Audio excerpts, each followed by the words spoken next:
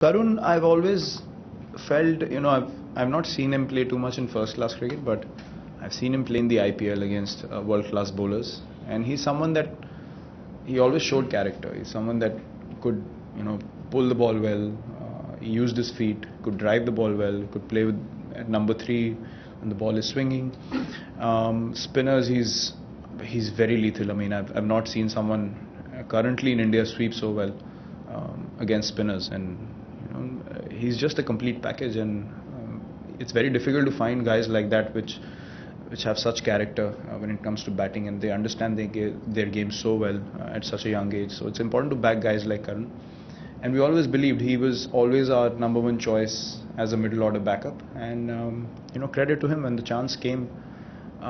Just third innings, and he's done wonders for the team, wonders for himself as well. So I congratulate him. He's delivered what we expected him to. I mean, he's exceeded our expectations, everyone's expectations. But as I said, that shows his character at such a young age to understand his game fully. Hats off to him. I would say it's a complete performance from the time we were put under pressure in the first game to coming back and winning the next 4 test matches.